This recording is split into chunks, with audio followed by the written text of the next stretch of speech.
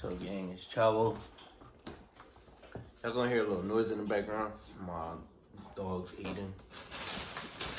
But I just got my Valentine's Day gift a little early. Don't want my hair, I was taking a nap.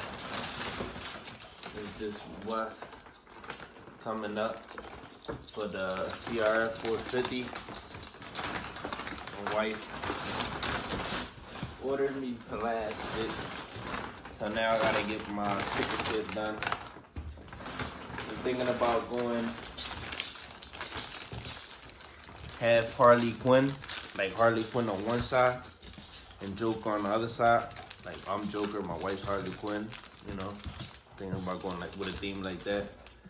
And then I'll just put my name on the one side on my YouTube on the one side of the bar, and then I put hers on the other side of the bar, like for the back rim.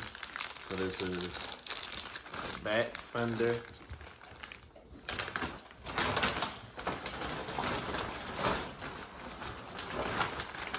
front fender. We're going white because the bike's gonna be colorful. Probably gonna do like 2 different colors, spoke skins, like purple and pink. I want the bike to be like, you know, real colorful and stand out. And if I make it a supermoto, then I'll probably just get the wheels powder coated purple. Or I just get the gold supermoto wheels, the ones that come like on the DRC400 and the CRF450r. But here go the.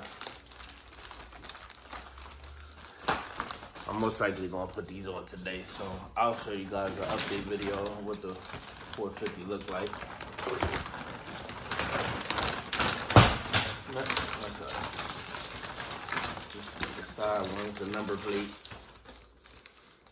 I don't think I'm putting numbers on. Well, if I do put numbers on my bike, I'll put like 215 or something in my city. But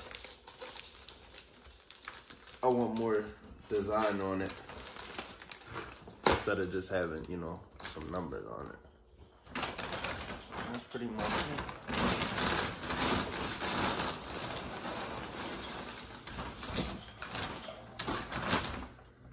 Alright, stay tuned. I'll show you guys what the 450 looked like before and after I put the plastics on. Sticker kit coming soon. Ciao. I'm out.